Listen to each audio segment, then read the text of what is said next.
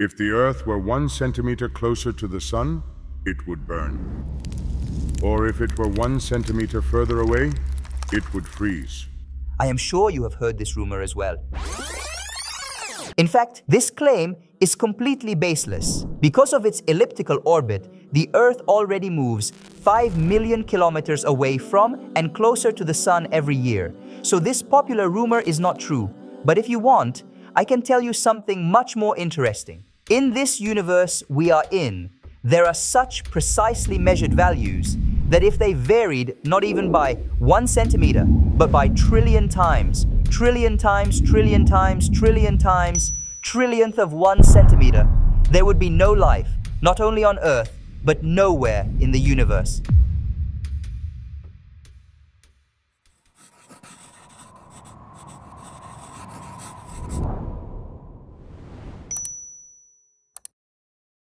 There are 4 fundamental forces in physics: gravitational force, electromagnetic force, weak nuclear force, and strong nuclear force. For 13.8 billion years, since the birth of the universe we call the Big Bang, all matter in the universe has been sustained by these laws and constants of physics. The constants of physics are the constant values of the speed or strength of the laws of physics at work in the universe. We already know these things, but the first thing that surprised us was this. In the second half of the 20th century, in the 1970s, physicists for the first time began to ask the question, can chemistry explain the complex systems found in life, and what is the probability that it can?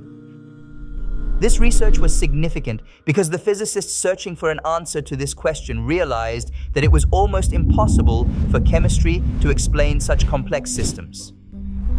The laws and constants of physics were almost in an extremely fine-tuned equilibrium. So they called it the fine-tuning argument. And it was first written in the form of scientific articles by Martin Rees, one of the most famous astrophysicists in the United Kingdom. And it was accepted and published in world-renowned scientific journals such as Nature. And it went over with a bang in the scientific world. Because with this research, we realized that if the laws of physics in the universe did not exist or were not at their current constants, life could never exist anywhere in the universe. Let's look at this a little more closely with another example. There is a gravitational force in the universe.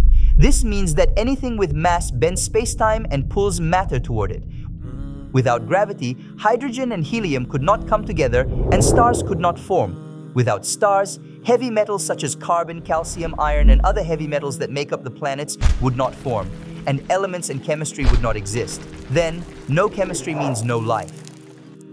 So without gravity, there would be no life. Let's look at the electromagnetic force. It is the magnetic force that causes electrons to spin around protons to form atoms. If this electromagnetic force did not exist, atoms could not form, chemical bonds could not form, light could not form, and therefore life could not exist. This case is also valid for the strong nuclear force. It is the force that holds together protons, neutrons, and even the quarks that make up protons. Without the strong nuclear force, there would be no atoms other than hydrogen, no chemistry, and no life. Or without the weak nuclear force, which governs radioactive decay in the nucleus of the atom, stars could not burn their fuel, heavy elements could not form, chemistry could not form, light could not form, and so there would be no life in the universe. So each of these forces must be present for life to exist. More interestingly, it is not enough to have these forces. They must also be finely tuned. For example, if the gravitational constant decreased by 1 part in 10 to the 60, that is, if a number with 60 zeros after 1 decreased by only 1 unit, no planet larger than a soccer ball could form in the universe. If the gravitational constant were to increase by 1 part in 10 to the 60, there would be large planets, but there would be no living beings on those planets. They would immediately disintegrate from the force of gravity and collapse in on themselves. But it is set on such a precise scale that it seems impossible to attribute it to chance. In fact, the philosopher Robin Collins explains the impossibility of this happening by chance with the following analogy. Put a coin anywhere in the universe and shoot it in a random direction, and the bullet will go on and on without losing speed. The probability of hitting that coin at the edge of the universe is greater than the probability of gravity randomly occurring at that value. Or consider the cosmic expansion rate of the universe. If the cosmological constant were to increase by 1 part in 10 to the 120, the universe would scatter all over the place, so that neither matter, nor stars, nor elements, nor life could form.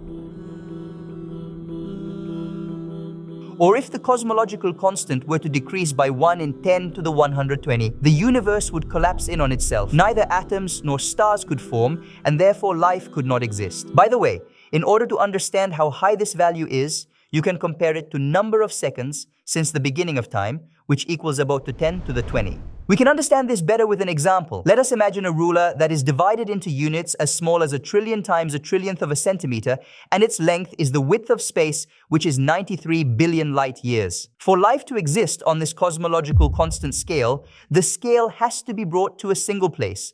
Otherwise, life cannot exist anywhere else. And we see that for some reason, the value of the cosmological constant has been brought right there. Let's take an example of the fine-tuning of the initial entropy of the universe. According to Professor Roger Penrose, an Oxford physicist, the distribution of mass and energy that allows life to exist is 1 divided by 10 to the 10 to the 123. This is the highest value in the history of physics. It is even impossible to write down, because there are more zeros in this number than there are particles in the entire universe. So if we add up all the protons, electrons, and neutrons in the universe, we still cannot reach that number, because the estimated total number of particles in the universe is 10 to the 87. So even if we write a 0 on every electron and proton in the universe, we still cannot write down the number 10 to the 10 to the 123. Even if the initial entropy of the universe was 1 in 10 to the 10 to the 123 different, life would not be able to exist. However, it has been adjusted to exactly those values and made suitable for the existence of life.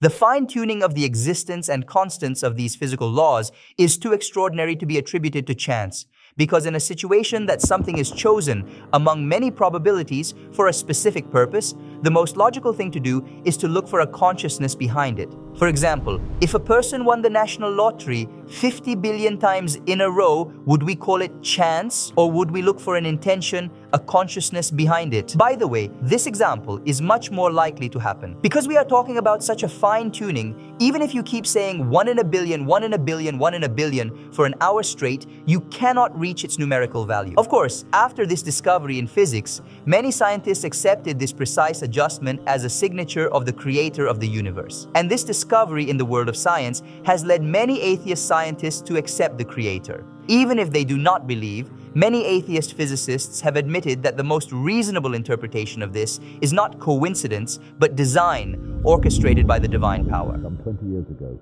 when I began my career as a cosmologist some 20 years ago, I was a convinced atheist. I never in my wildest dreams imagined that one day I would be writing a book purporting to show that the central claims of Judeo-Christian theology are in fact true, that these claims are straightforward deductions of the laws of physics as we now understand them. I have been forced into these conclusions by the inexorable logic of my own special branch of physics. I must stress that my discovery of the divine has proceeded on a purely natural level, without any reference to supernatural phenomena. In short, my discovery of the divine has been a pilgrimage of reason, not of faith. The integrated complexity of life itself, which is far more complex than the physical universe, can only be explained in terms of an intelligent source. I do not believe that any scientists who examine the evidence would fail to draw the inference that the laws of nuclear physics have been deliberately designed with regard to the consequences they produce inside stars. For the scientist who has lived by faith in the power of reason, the story ends like a bad dream. He has scaled the mountains of ignorance. He is about to conquer the highest peak. As he pulls himself over the final rock, he is greeted by a band of theologians who have been sitting there for centuries. If the rate of expansion 1 second after the Big Bang had been smaller by even 1 part in 100,000 billion, the universe would have recollapsed before it ever reached its present state. The surprising fact is, the values of these numbers seem to be tuned very precisely to ensure the development of life. That's right. That's the one which is really on the knife edge. Okay? It is on such a narrow knife edge that it's almost inconceivable If you were to change it just the tiniest bit, we couldn't be here. Whatever made the universe, I hate to say whoever you made the universe, but whoever made the universe made it with an incredibly small, tiny cosmological constant. Which do you favor? I am, as I think is known, of a theistic inclination, but the reason for that is not because of the multiverse and so on. It is partly because of the fine-tuning, because, as you've said, one of the options here is a theistic one. The whole thing was intended to be that way. So, do you think we got lucky? Is all this fine-tuning of the universe the result of chance? I think there is no need to deceive ourselves.